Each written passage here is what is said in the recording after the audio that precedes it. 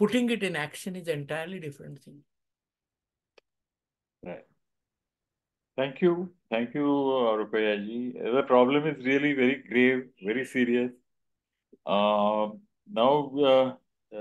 we have Dr. Sushil Kandalgaonkar, who is going to speak about higher education. Dr. Kandalgaonkar has been a professor of management, and he was also director of the Institute of Management Development and Research in Pune. And he has written a very wonderful book on institution building in higher education, which is under publication. And he has been associated with the humanist movement for more than 20 years. So let me invite Dr. Kandalgaonkar to speak about challenges before higher education. Thank you. I have written about 350 pages on higher education. So I am not sure whether I will be able to talk for 10 minutes fully. So there are so many things to tell, so I may not tell anything. But I will try. Thank you for this opportunity. I will start with a statement on the dichotomy of higher education in India. The dichotomy is the stakeholder of higher education are two, students and the faculty, in the sense that the whole career and the future life is dependent on higher education. The tenure and scholarship of faculty and the whole career and future prospects of students are dependent. So they are, to my mind, the key stakeholders. They have risk or stakes in it. But if you see who are the power holders of higher education, the power holders have less to do with education, but mainly something to do with power. That is, the state is the greatest power holder of higher education. After the state, then the agents of the state, that is the regulatory bodies, UGC, AICT, then the governor who appoints vice chancellors, the vice chancellors, and the promoters of colleges. These are power holders. And in contrast, the faculty and the students are at the receiving end. Actually, they are sandwiched between two forces. The students are demanding, particularly faculty, demanding better and better education, and yes, the state is insisting on certain kind of policies and curriculum, and so they are unable to do justice, and their own issues are neglected. So this is what I am telling you about the imbalance of stakeholders. Now, what are the consequences of this kind of dichotomy? One obvious reason is we must have recognized that there is more and more state intervention or government intervention in universities, even IIMs and IITs, and in colleges. And there is also violence. Campus violence is also there exemplified. For example, well-known example of this JNU in 19 few years ago, there was a campus violence on JNU. The faculty and students were beaten up, and the problem is still not resolved. JNU faculty and students are still complaining that the new regime is unable to bring back the climate and academic excellence they had achieved earlier. And same story is repeated elsewhere. I can go on giving examples. It will take next half an hour, but a few illustrative points, which refers to the role of a university or higher education, which is the symbol of higher education. University is supposed to give liberal education. universal liberal education. Therefore, it is a university. Rabindranath Tagore is one such person who had a vision of universal education where mind is free and without fear. And this kind of vision he had. And we pursued it. And we took this university education from the British. And fortunately, though they talk about the present government blames the colonial rule and the mindset of the British, but actually the education that they delivered to us was not much different from what they were teaching at Oxford and Cambridge. The humanities and sciences had the same subjects, so they did differentiate. And you know, all the first generation of highest category and the leaders also, they were educated in these colleges and universities. So they had liberal education, which is focusing on broad-mindedness, acceptance of diversity, then intellectual excellence, curiosity. These are the things which university education or higher education promotes. Now, what is happening now? It is exactly the opposite. In the name of Indianized education, in the name of our ancient tradition, in the name of Vishwaguru concept, they are forcing universities to accept a certain kind of education. Now, for example, and what is risky is those who oppose this kind of education, they are then blamed, they are criticized, they are trolled, their lectures are banned. Uh, in some intellectuals like Anand Teltumbde, he was with UAPA, draconian law, and he was in jail for 2 years. Then another example is of great intellectual from Ashoka University. I forget his name. He was yes, Pratap Bhanu Pratap Bhanu Mehta. Mehta. Yes, Pratap Bhanu Mehta. He was writing analytical essays in Indian Express, and suddenly the management told him that he should stop writing to these journalistic articles. And then he was pressurized. And then he decided it is better to quit his post. I think he was vice chancellor rather than quit journalism, because he said, as an intellectual, I must express myself. Without expressing yourself and your ideas, he doesn't exist. So he left the college, university, Ashoka, and students went on strike. And students asked the management that we should have this faculty. He is a very important faculty. And they were fighting for Pratap Bhanu Mehta, and management and the state were against it. And ultimately, he assured the students that I will not be effective in this kind of situation. And his statement is very important. He said, it is impossible to give liberal education when the state is not liberal.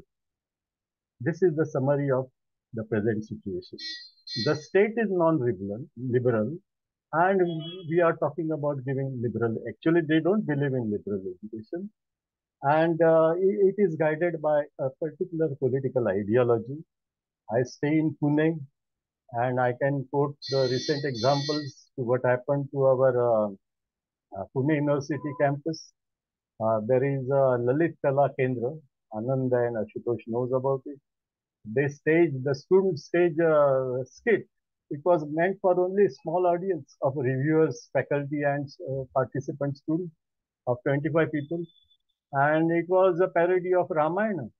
And then other students rushed into the theater of the Kala Kendra and damaged the property. There was rioting on the campus and so on. And the irony is, the head of the department of this Kendra was called by the police, and those who vandalized, they were scot free. And I heard that the head of the department, very devoted faculty member, he was very much depressed. So this is what is happening to intellectuals and who are committed, and this is the mahal in which we have to work. Now I can go on like this, but what is the real problem? The real problem to my mind, uh, uh, the the the intentions of the government is quite visible, and they are also openly talking about it. They want to have a kind of Rashtra they had in mind. Of course, they had a setback in the recent election, but they are committed to this. They want a particular kind of India, and they will go with that. But there is another dimension to it.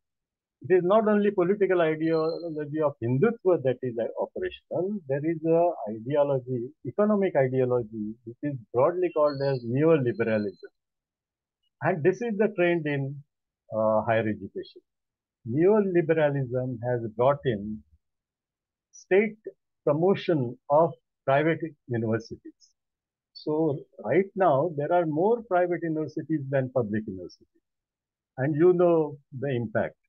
Impact will be, the fees will be higher, it will be costly, and certain sections of the society will not be able to take higher education. So they will be deprived of employment opportunity. So this is the impact of privatization and this kind of policy, and they go together. This is why the present government, though they have a not impressive report about governance, but still they are in power because this kind of economic policy and this kind of fascist ideology, they are matching and they are going strong. Now the question is, what is the solution? Uh, Personally, I feel I have stated my thesis as getting because making strong, strengthening our institutions, but this is one part. But immediately we require devoted, committed faculty. This is number one. I will quote you one example. Recently, a few months ago, I met a very important person in the sense he was the vice chairman of UGC, the top apex body of higher education. And he was a director of, I think, NAC, a body which regulates accreditation and certification, and also the rating. So he said, and he said that often people ask me why I left my position as a vice chair, and he said it was a private conversation, and that I told people that I tried to reform and inform my top bosses that there is something wrong in our system and we must improve upon it. And he said that I was telling this to the chairman of the UC for one whole year, but nothing happened. So in the end, I decided there is no point in this kind of position and I left. And actually, there was a press report which said that this person actually didn't resign. He sent a letter to the chairman about the problems of NAC, implementation of NAC, and what can be done to improve it. And the chairman took it as a resignation and told him he was relieved from his post. Actually, he was forced out. So this is what is happening. If you resist, if you go against it, you have to leave. So how can this system improve? This is a question.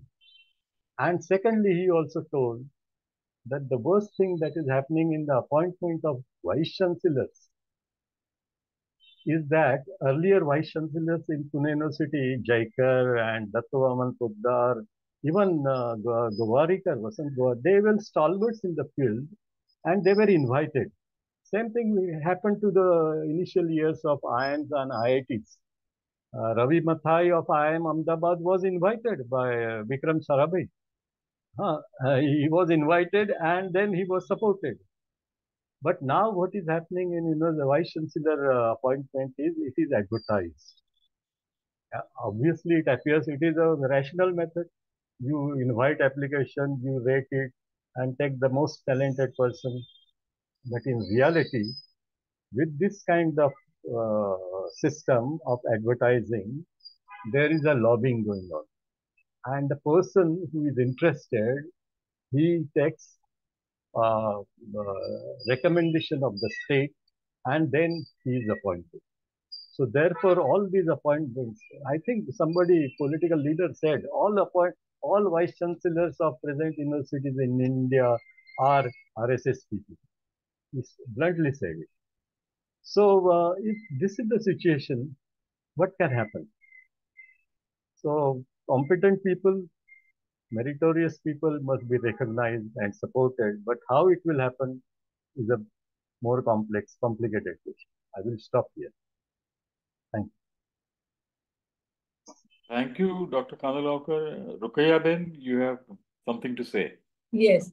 I want to bring out that, thank you, Dr. Sushit. I am happy to hear you because I know your sister, Seema Toraskar. She told me that you are going to speak today on this forum.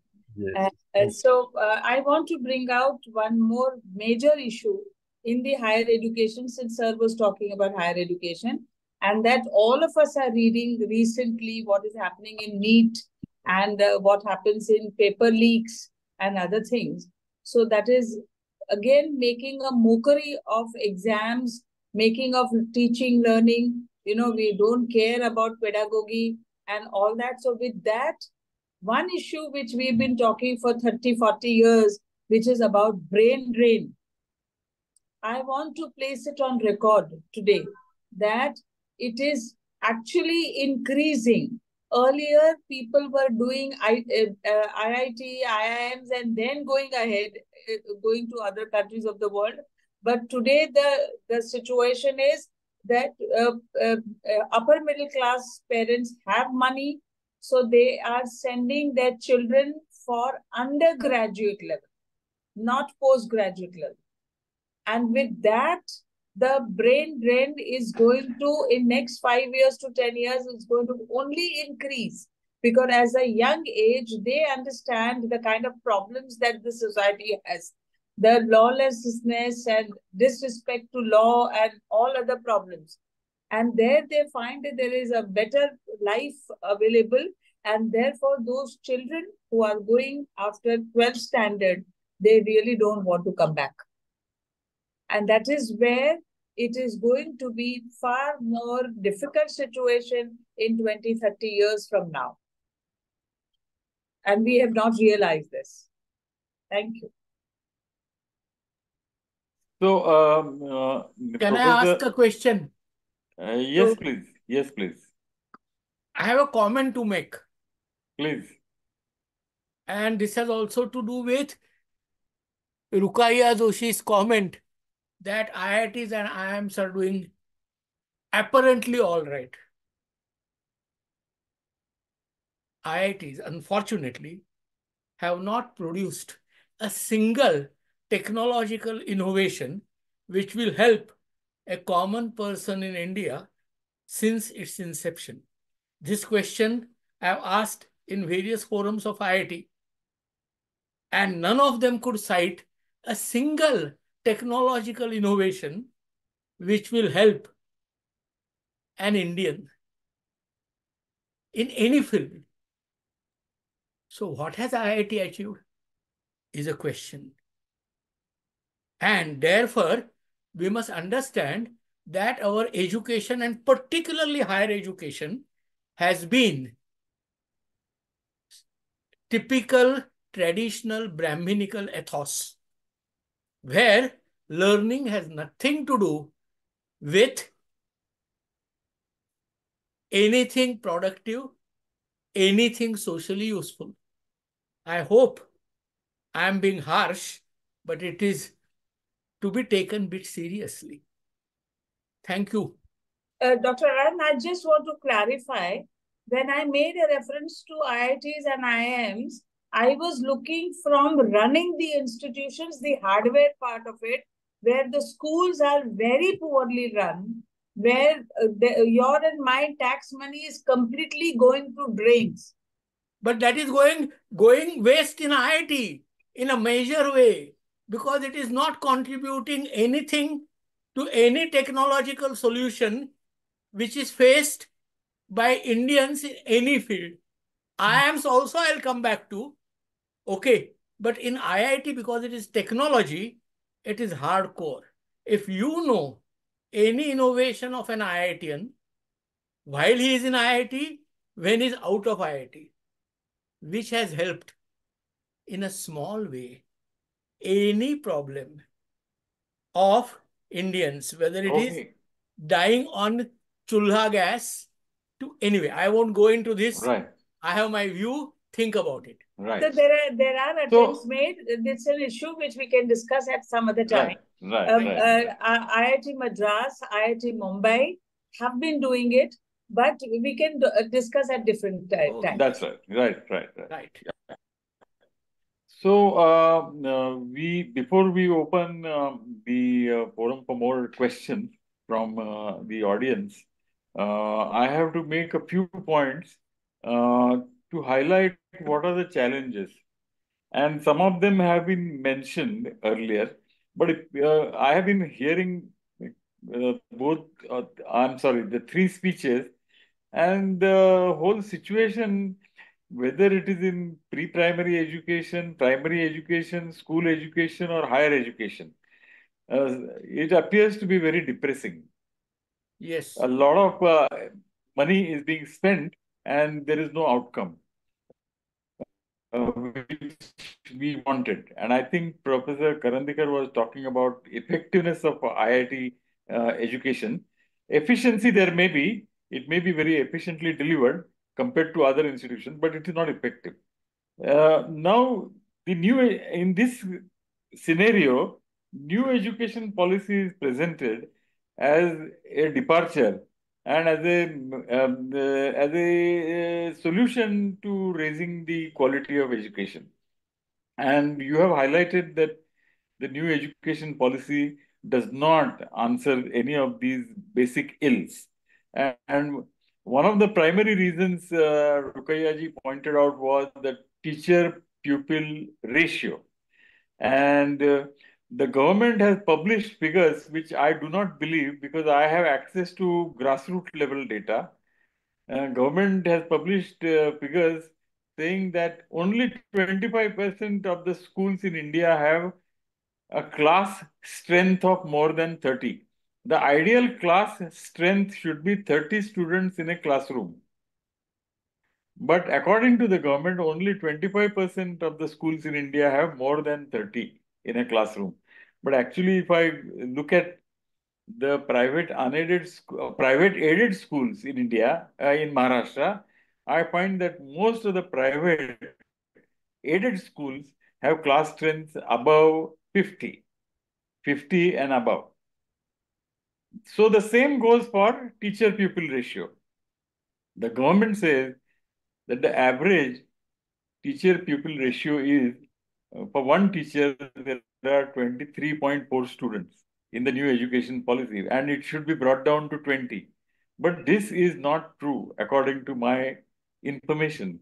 The teacher-pupil ratio is 1:50, which means that if you have to double the number of students, you'll have to double the number of Teachers. classrooms. And for this, you will have to spend money. You will have to spend money. And none of the governments except Delhi have been prepared to spend that kind of money on education. And we have seen that Delhi government has succeeded in improving the hardware, which you mentioned, Rukayaji, the hardware, that is the infrastructure as well as the software of education. But they have spent 25% of their budget on school education. And they have brought about a complete reversal, which means that actually what you were saying about some of the European countries or foreign countries making education free it is possible in our country by following our own models. We don't have to go to any other model. If you follow the model which was followed by Delhi government, it is possible to bring about a change. But for that, you require, of course,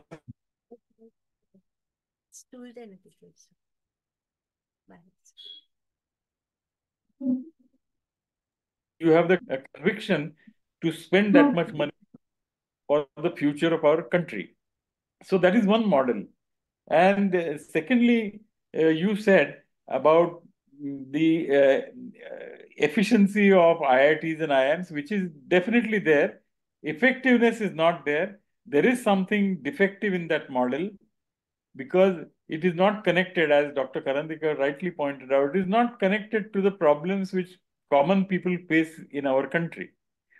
Uh, so that has to be corrected. But in these institutions, there is a certain level of efficiency achieved because teachers have been given autonomy. Infrastructure has been provided at a more than adequate level, and fees are reasonable. Fees were reasonable once upon a time in IITs and IIMs. No longer they are reasonable. But if these conditions are established and teachers are given autonomy, even in our country, colleges can do wonders. So the new education policy of 2020 took American system as the model. It is nothing but simply a copy of the American higher education system, largely. And we don't have to go to that level. We have our own models. So far as literacy is concerned, Kerala has shown the way that literacy has to be connected with problems of everyday living. Then you can achieve better results at a much faster rate. So when we have these models in our country, we need to have the conviction to implement those suggestions. And of course, you require spending a large part of your budget on education. And education is such an important aspect of the country's future, not only country's future, but in humanism, to learn continuously, to learn without limits is a hallmark of being human. And therefore, to be human means to be able to learn without limits. And that is a very fundamental thing in humanism. And therefore, we all need to raise our voice in support of education for all and free education for all. So these are some of the things which I thought we should highlight from the humanist platform. Now we are open to questions. I'll just make one observation, if you allow me. Please. So when Please you go ahead. talked about the students teachers ratio and your data says that the number is dwindling, we must take it in the context that this data is only of public schools which are government schools. You may, and the schools which are private, where the students teacher ratio continues to be an issue, except for one which you mentioned where 1 lakh or 2 lakhs, 1 lakh per month also is the fee. 1 lakh per year, jane do. 1 lakh per month also there is a fee. So there the students ratio can be as the management decides to have. So I am saying higher education has a larger problem. Right. Where the students teacher ratio is above 100. Yes. And whenever there is more number of students seeking less number of seats, the government finds the easy way out of increasing the number of students in a class from 90 to 95 to 100 to 105, 120. And that's how they are not able to manage the students teacher ratio. And that becomes the problem for the quality of learning teaching. Right. Yeah. I invite Dr. Bang to make his comments. Dr. Bang is also a marketing professor. He was a director of a management institute and now he's a consultant. He runs his own consulting firm called Prackman Consulting. Dr. Bang.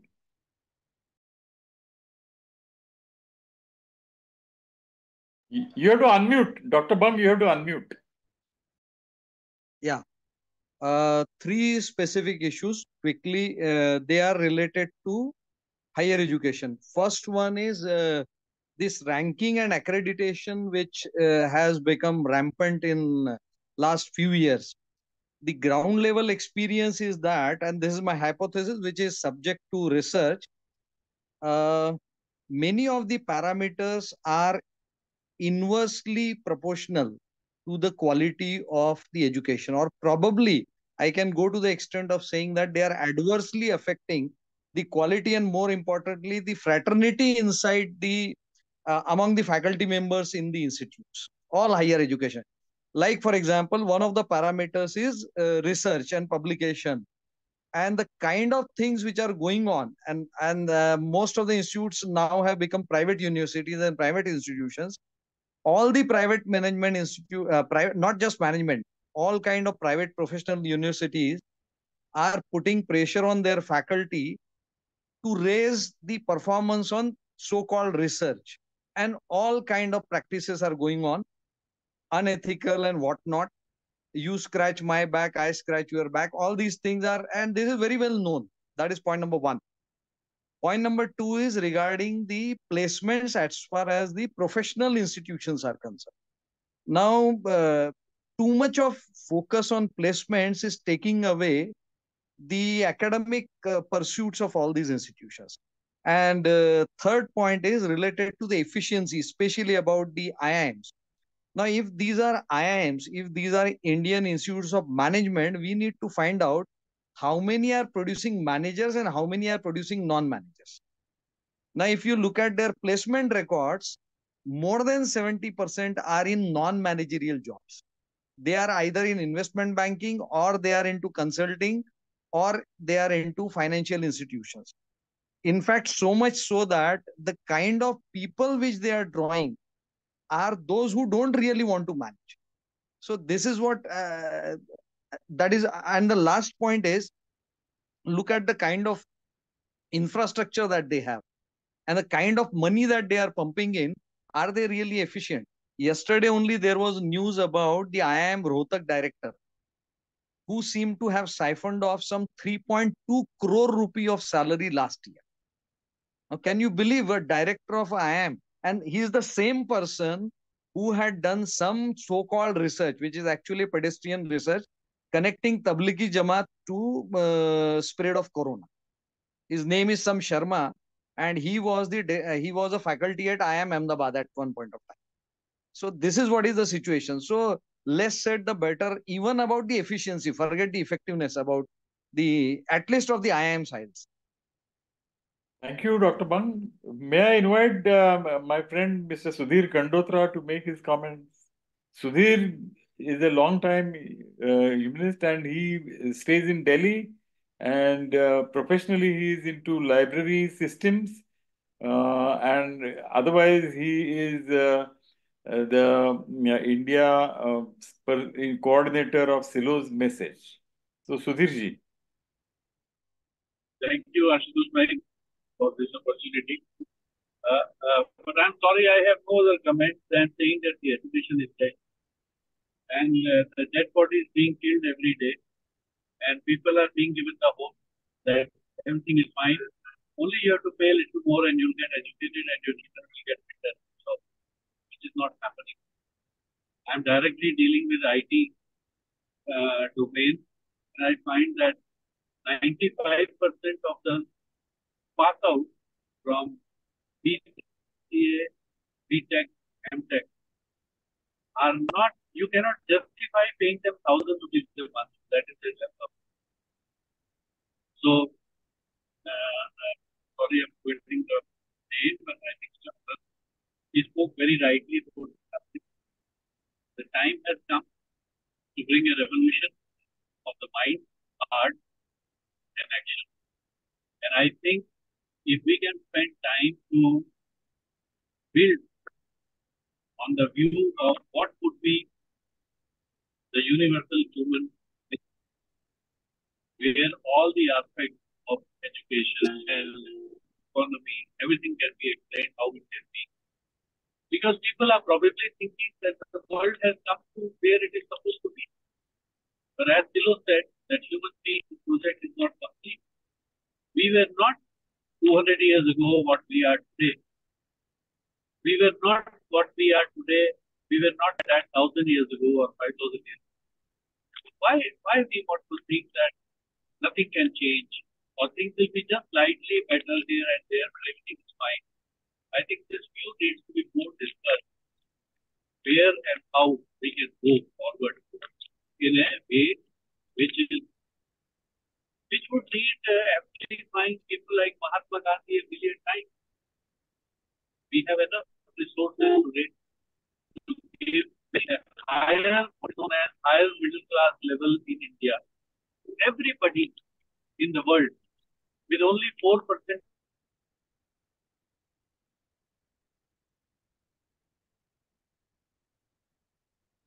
I think he has lost connectivity. He has lost. Okay. Anyone else would like to make any comments? Yes, Mepanji. Ashutoshji, yes, Yeah, I would please. like to add. Thank you very much. Thank you. Yes, Sudhirji. I've been enlightened by the various inputs regarding the inadequacy in the education system, right from the preschool to the higher education. And my concern is more, with the points raised by our speakers, Rukhya ji and our Dr. Anand ji, regarding the mother tongue being the medium of education in the preschool and, if not, in the primary education also. And our new education policy, as also called National Education Policy, it gives lip service to that aspect, saying that the primary education will be in mother tongue. And I was on the team of advocates who petitioned in the High Court of Madras Madurai bench for the translation of the draft new education policy itself to the 22 languages of Schedule 8 of the Constitution of India. And the central government was not ready to do that. The advocate representing the central government in the court said that is not, we are not legally bound to do it. And we expect these people to actually make available teachers in the, the mother tongues in all the schools. So that is the, hypocrisy, the level of hypocrisy that we are dealing with when it comes to the government policy and its implementation. And another layer of my concern regarding the mother tongue or, the motherly education is, I would say that, the humanist education, I would say the motherly education, wherein we transform this scenario of competitiveness to cooperative, education. Toto Chan, is a book that I would recommend for all teachers in the primary and preschool thing. And Rukeji also rightly pointed out that the Japanese education focuses on character building in preschool, in primary school. And the Chinese education, it focuses on, value addition. It teaches the children to grow vegetables. That so and we are lagging behind. We are lacking in this approach, this humanistic approach to education, by and large, and specifically the preschool and primary education. We need a cooperative model, a cooperative atmosphere. And this examination system, it is becoming a cutthroat. It is creating cutthroat competition and cutthroat people, I would say. And that is where we need to focus, and that is where we humanists need to put in our energies and address this issue immediately. And I think I'm enlightened. I'm energized by the various inputs here by the various speakers, and I thank the organizing team for this wonderful opportunity. Thank you so much. Thank you, Advocate Mayappan. Thank you. Anyone else would like to make a speech? I'll invite. I wish to take only 1 minute. Yes, please. I'm Satish. I wish to bring to the surface one observation that those who are the ambassadors of education in mother tongue, they themselves send their pupils in English medium school. So how this spreading education in mother tongue will be effective when they themselves don't believe that giving education in mother tongue will be more effective and it will improve the quality of the student. This is what my observation, and this is I wanted to bring it to the surface. I want to make one more comment, or rather declaration. I am also the coordinator for the World March 3 for World Without Wars and Violence, and we have presented on this Teachers' Day a permission letter to the Chief Education Officer for conducting not art competition but art activities. I had initially written as art competition because that's what they were asking for. I said no, no, no, this is our core humanistic idea that it's not a competition, it is a cooperative scenario where everybody contributes and everybody is given a participation certificate, everyone is a winner. So today I had made a change in the letter and I again represented it. So I just wanted to make that. Right. Thank you. Dr. Abu, would you like to make your comments? Dr. Abu?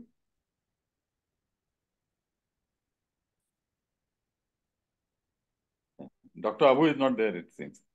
Anand has raised his hand. Thank you, meeting. Yes, please.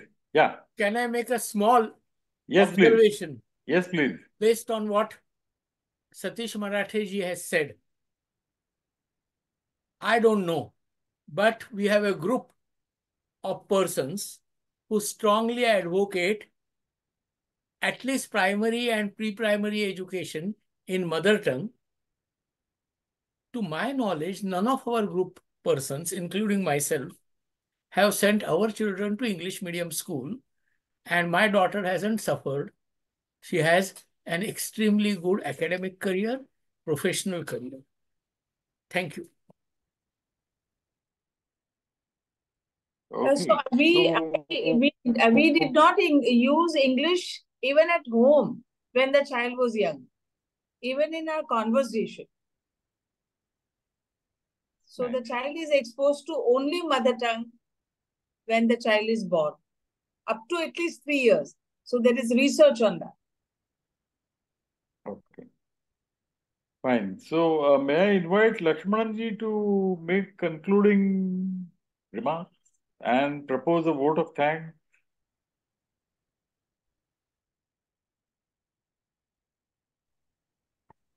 I think we don't want any conclusion because we discussed about the problems, the challenges the education system of India is facing. So my humble suggestion is that in a debate like this, we can discuss these problems, but what we will do for the change. So the educationalists of India should join in a platform, at least to tell these truth to the common people. The government will not take any decision because the government is withdrawing from the education. They are promoting unaided education because they are giving it to the private parties. But in Kerala and in Delhi, the governments are giving much fund to the school education. They have improved the facilities. So the public schools increased the number of students also. But in Kerala also, the mania for the English education is spreading. That is a big problem in Kerala also. I think Anand's suggestion is very apt for this problem. So I am giving thanks to Rukaya Joshi, Anandji, Sushil ji, and Vasant Bang, Sudhir, and Advocate Mayappan, Vibulji, Ashutoshji. And I think we can meet again to discuss some solution problem, solution part. I think we can do that. That is okay. Thank you.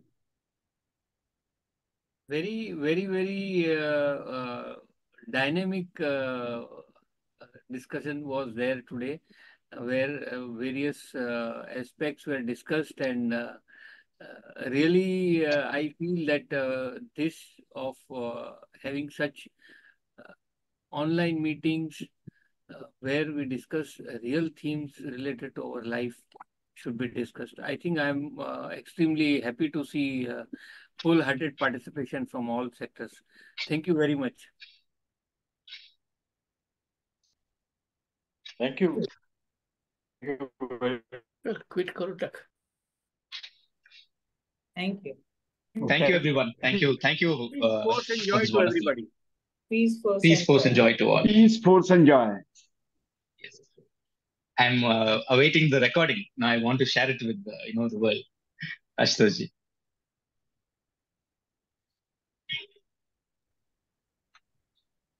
Peace, force, and joy to everyone. Thank you very much.